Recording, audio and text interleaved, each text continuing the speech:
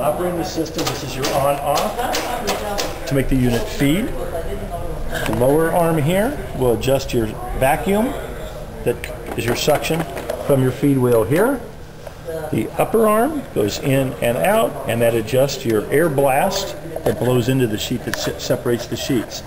This handle right here, below here, it hooks into the air tubes.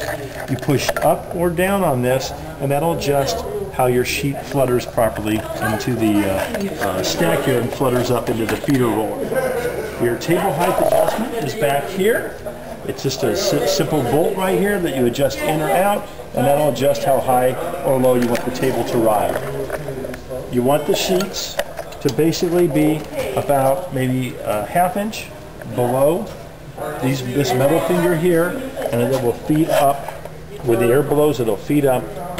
The air wheel or suction wheel will grab it and feed it in. These are your pressure rollers here.